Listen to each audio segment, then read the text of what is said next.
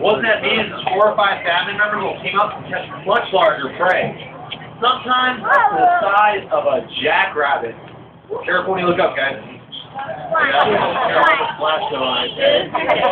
Sometimes up to the size of a jackrabbit, which is a great survival strategy for that desert environment where these hawks are found. All right, Jackie, you did a pretty good job off here. What do you say we make our way home? Yep, right up here on the roof. Same place you took off from. There you go. Good job. And how about a shake of the tail goodbye?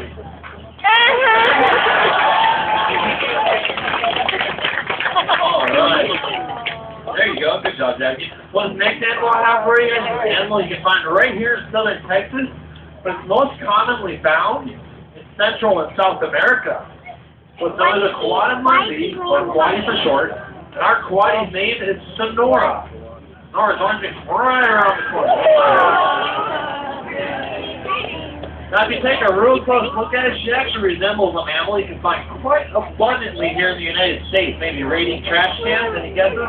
You guys got it. She's actually a very close relative to a raccoon. She looks kind of like a raccoon. These coatis are omnivores. What that means is they'll pretty much eat anything they find in the wild. They'll use their incredible sense of smell to find it. Not only that, they can use their nose as sort of an extra pair of hands to root around in dead leaves and dirt to find anything from crickets and grubs, any kind of insects, fruits that might have fallen off of a tree.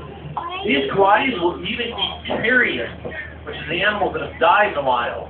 Not only that, they can also climb trees incredibly well. You might notice there. Her long tail, she actually uses that for balance. So instead of wrapping it around her branch like a prehensile tail does, instead what she does, she sticks it straight up in the air, which is sort of like a rudder. Not only that, these coatis can rotate their rear ankles 180 degrees, just like that. The reason why they do that is so they can climb down a tree head first. All right, Sonora, that was a fantastic job. Good job. Thank you very much, Lori. All right, what do you think? We'll make our way back home there, Sonora. Good job.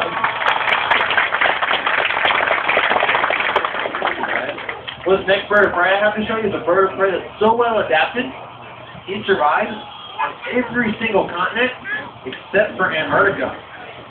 Now, he hunts primarily at night. I know guess what this bird might be? A Who? bat! A bat! Who? Yes, guys, I have a barn owl to show you next. And the cool thing about owls, they're incredibly well adapted for hunting at night. There's going to be Their owls. eyesight allows them to pick up something as small as a mouse from a football field's length away, only using starlight to see.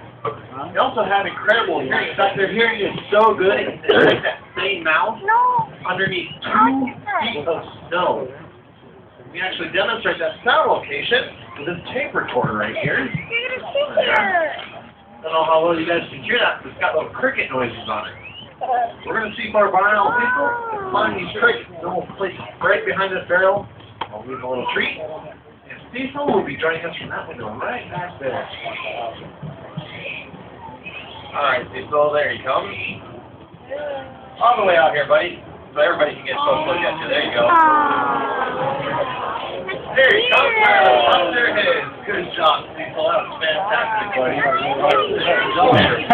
You guys not heard a lot of sound when you come on their head? Another cool adaptation that these owls have is their feathers are actually incredibly soft. The reason why they have those soft feathers is so they can reduce air friction over their wings. Ooh, there's juicy there for you. So they can reduce air friction over their wings. So essentially what they have is silent flight. The reason why the owls have silent flight is so they can sneak up on one of their favorite prey items, the mouse. You know, a barn owl this size can catch and eat about 500 mice each year. That's pretty incredible, huh? A bird the size of Jackie, that Harris talked from earlier, you catch and eat well over 1,000 mice each year. What's really funny though, ever since we started training those birds of prey on the show, we haven't seen a single mouse, rat, gopher, brown squirrel, nothing. They all kind of disappeared when we came into town. Things are doing their job. It was real beneficial.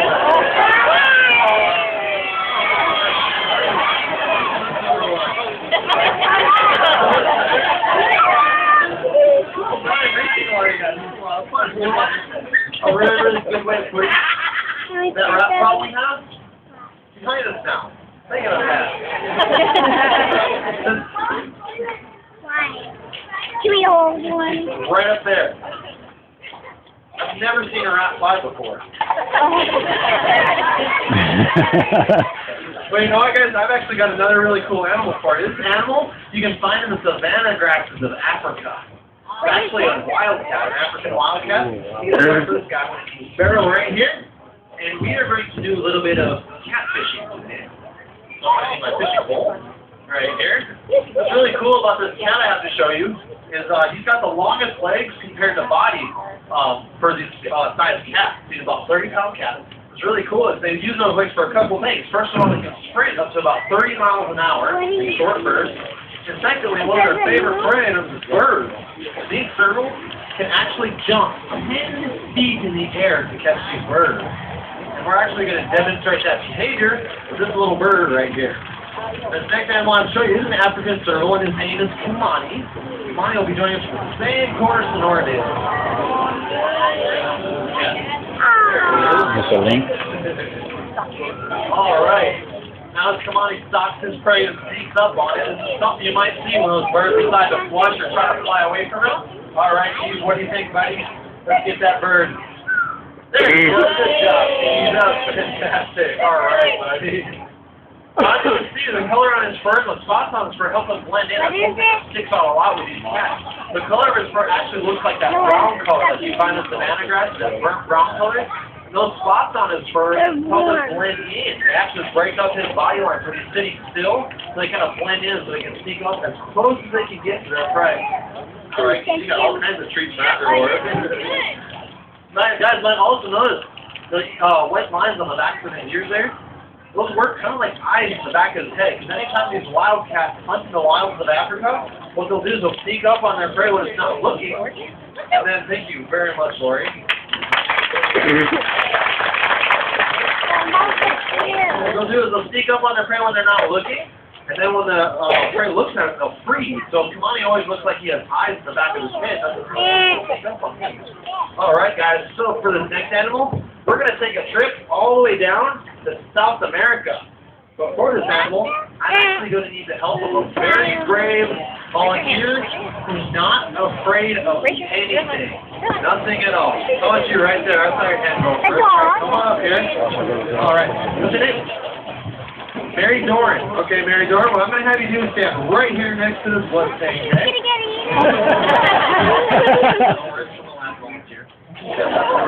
So the next animal I have to show you, her claws are real sharp and about an inch, inch and a half long.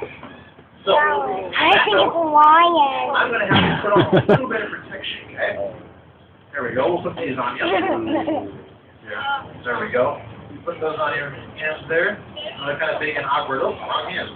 But the bigger they are, the more protection you have, okay? All right. Now, this animal, as part of its defense, can also spring. So, kind of protect your eyes. I've got something for that, too. Now that I think about it, you might want to put this on also. So, we'll stick these on you, okay? There you go. I'll stick this on you. All right. Now, are you ready to do this? You sure you really want to do this? You're positive.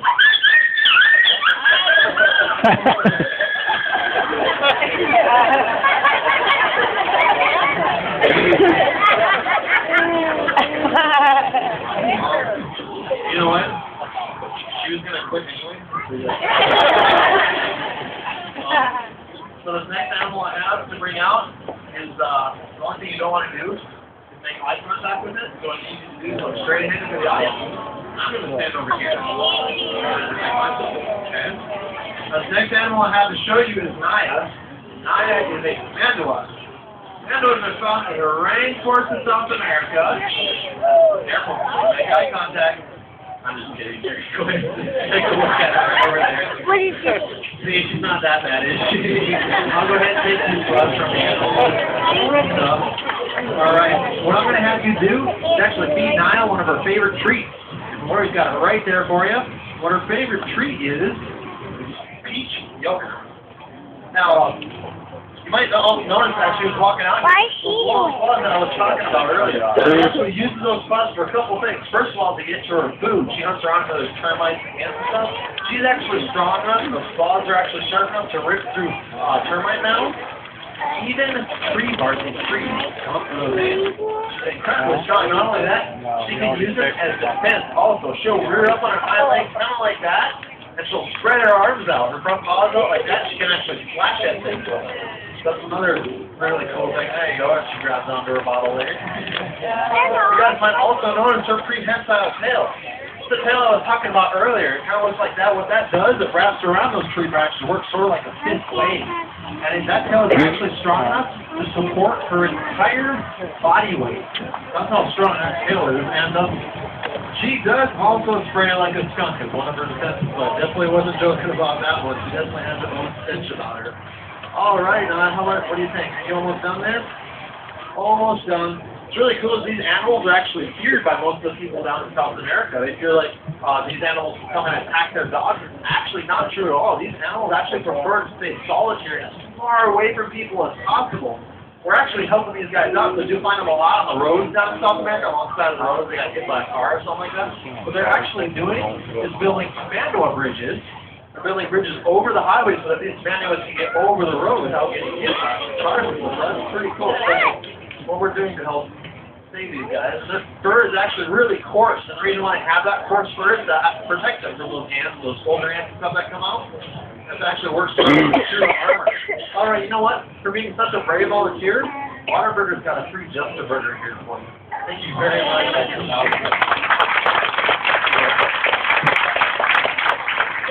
All right, guys. One next bird I have to show you is a bird of prey you can find all over the United States, even down in South America. What are they? This bird of prey, Wild. was known for eating a lot of dead things. Just happen to have a dead thing right under this barrel. Now, it's been dead for a very, very long time. So, if you're squeamish, you might want to look away on this one. Here we go. Here, Joe, for a second, didn't I? The next bird I have to show you is a turkey vulture. Our turkey vulture's name is Mortimer. Mortimer is going to be joining me right down here. There he is. Yeah, that's cool bird. Now, vultures hunt a little bit differently than most birds of prey. Instead of using their eyesight to find their food, these vultures will actually use their incredible sense of smell. He's going to sun himself. One thing you might notice while Mortimer's sunning himself there is he's missing his left wing. Unfortunately, he injured that wing so severely that when he was brought to us here at the aquarium, in order to save his life, we actually had to remove that wing. Tell them what happened. To release him back into the wild again, we use him here and show you. We're sort of the animal ambassador to his species, so you guys get to see vultures up close and personal. Something you might not get to do in the wild. That sunning behavior you see him doing, him spreading on his wings like that, does a couple of things for these birds. First of all, it keeps their bodies warm. So when it's real cold day out, these guys will sun themselves to keep warm. Secondly, since they get to eat a lot of that dead stuff they get to in the rich area, they actually utilize the UV rays from the sun to sort of bake off that bacteria and sterilize it. That's pretty cool. What's also really cool about these vultures, they're one of only a few birds in the entire world that do have a certain smell.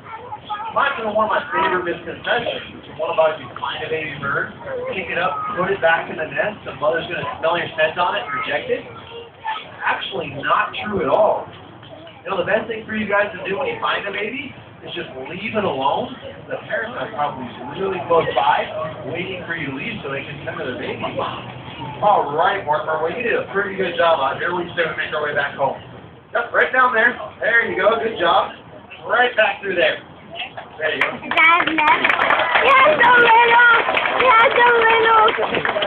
So guys, as you can see, conservation is something that's extremely important to us here at the show. Not only do we want to get you guys excited about wildlife out there, but we also like to raise the money to help support that wildlife. The way we do that is the donation box that we're right around the corner here with Kevin. Thank you very much, Kevin. You know, at the end of our show, you guys are welcome to come and make a donation. Every single dollar that you guys put in this box goes straight to support our wildlife rehabilitation program.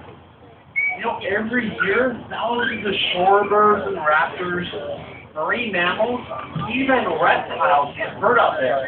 Because some more interaction with humans.